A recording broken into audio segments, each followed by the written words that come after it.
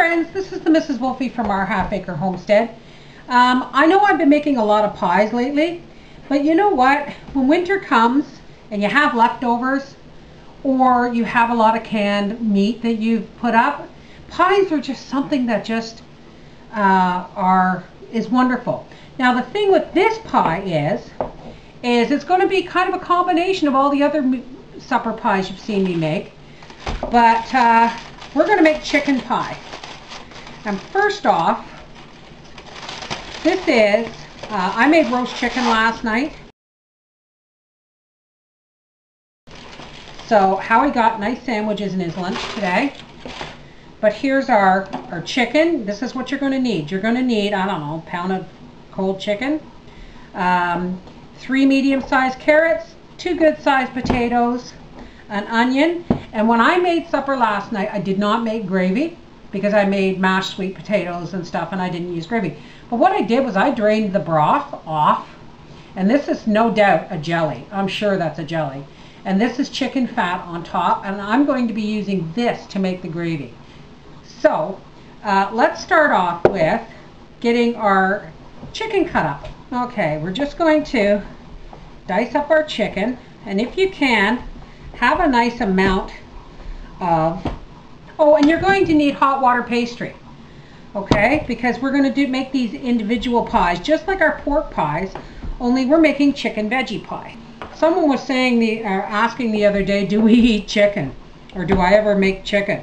Well, I make it so often that I don't even think to do a recipe for y'all, because I just, you know, it's one of those things that we eat. One of my home-raised chickens will do us 2-3 meals, as you're going to see. Okay, now this, my sister Judy gave me for Christmas last year. Well, she didn't give me this one. The one she gave me was an actual Chop Wizard. This is a Star Frit, but I was so excited to find it in Canadian Tire because the one my sister Judy gave me, I wrecked. Don't use them for turnips, okay, folks? But I just love this thing because it makes onion a dream. There we go. There's our onions. I love this thing. Now I'm going to take my carrots and I'm going to do them on this too, because you don't want your carrot pieces too big because they've got to cook.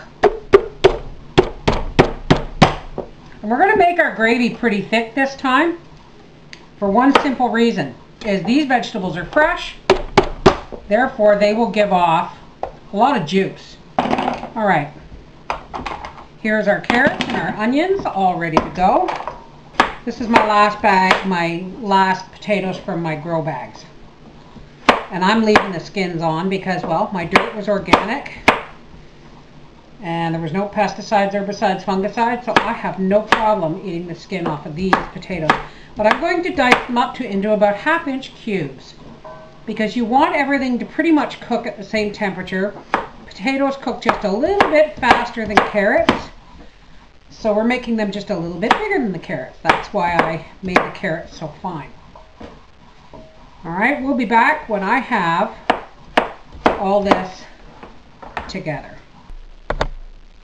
Alrighty, here we've got our chicken, our potatoes, our onions, and our carrot. We're going to add some pepper, as always. You'll find that my seasonings are pretty simple when it comes to simple food. I always add garlic. Always, I love garlic, and I like a lot of garlic. A little bit of salt, not too much. And of course, as my friend coined the phrase, a little bit of stealth health. Just a little bit of dried chopped kale. All right, I will meet you at the stove, and we're going to turn this into gravy. Okay, here we are. We've got our pot on, and I've got my leftover broth that I drained off of the chicken last night. Boy, you can tell these birds eat well. And we're just going to melt the chicken fat. See, I'm just scooping it off with a spoon. And I was right. Look at the gel of that chicken broth. It's just wonderful. Never, even if you're not going to make gravy, folks, never ever throw away the drippings from the pan. Always save them. Okay, now that our chicken fat is melting, now normally I do this with butter, but why waste the chicken fat, right? We're going to add the flour in there. And let me just get a whisk. There we go. I should have had that cool down a little bit, but I may even put just a little bit more flour in there. Yeah, I think I'm going to add a little bit more flour. So I'm going to say about 4 tablespoons or a 1/4 cup of flour. Now remember, folks, the veggies are going to give off a lot of juice. So that's why we want to make this super thick. That's already thickening nicely. Now we're just going to take our jelly broth. And wow, is that ever wonderful broth.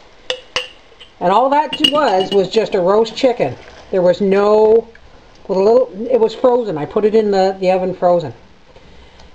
Now we're just going to mix this in and let that jelly broth melt.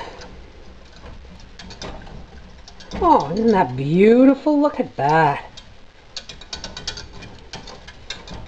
All right, let's get this over to the table, put it in our filling, and make our pies.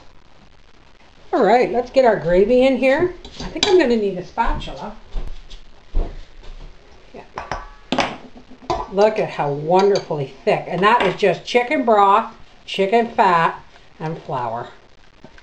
Look at that. That is just wonderful. No cream this time, folks. So there are differences in the different pies that I've been making. Let's just get that all mixed in there. Now it doesn't look like it's going to, it looks like it might, you know, be too thick. But trust me, these carrots and potatoes and onions are going to give off water. And so we want the gravy to be really thick because it's going to thin out with vegetable juice. All right, let's get on to our pies. And there's one. All right, we'll be back when I have these all put together. All right, folks, change of plans. For some reason, I didn't have enough pastry, and I didn't put enough liquid in it, and trying to put the liquid in after is too much. So what I've done here is I've got 2.5 cups to 3 cups of flour, 1/2 teaspoon of salt, 2 teaspoons of baking powder, 1/3 cup butter, and 1/3 cup lard, and we're gonna make a chicken pot pie with a biscuit top. How about that? Gotta be versatile, folks. I'm just gonna break all this fats up. We want it to be a nice crumbly consistency, to be honest.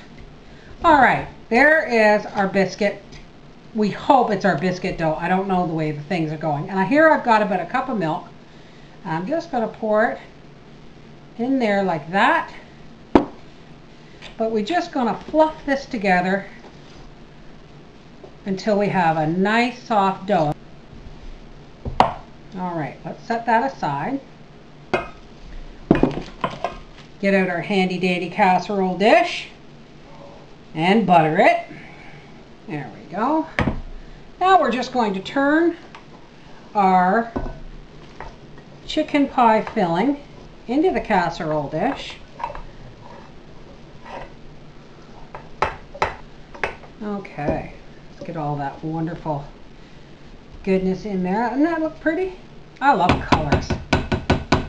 Little flecks of green in there that look like parsley. All right, now we're just going to take our biscuit dough and we're going to kind of form a log, just like that. And we're just going to roll it on our floured board because we don't want them necessarily sticking together. So we get it fairly even, and then we're going to cut it into, say, 6, 4, 5, and 6. Now we're just going to put the floured side down, and we're just going to start, well actually let's put him in the center, and then we'll just work these ones around.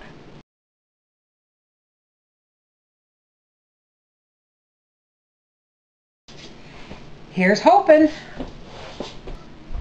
Oh my goodness. Look at that. You'd almost think I did it by design. Let's dish it up and have Papa have some dinner. All right. I had a mishap today with the pastry. Oh, look at that. That's beautiful. I did the pastry and then went out to pick up Briar, and I didn't realize the pastry was dry. So, oh, sorry dear, here you go.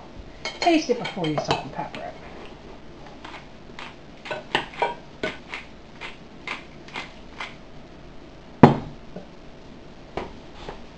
How is it? Very good. This is the Mrs. Wolfe from our half-acre homestead saying, you know, it pays to be flexible and have a good imagination, because when things go awry, you gotta think on your feet.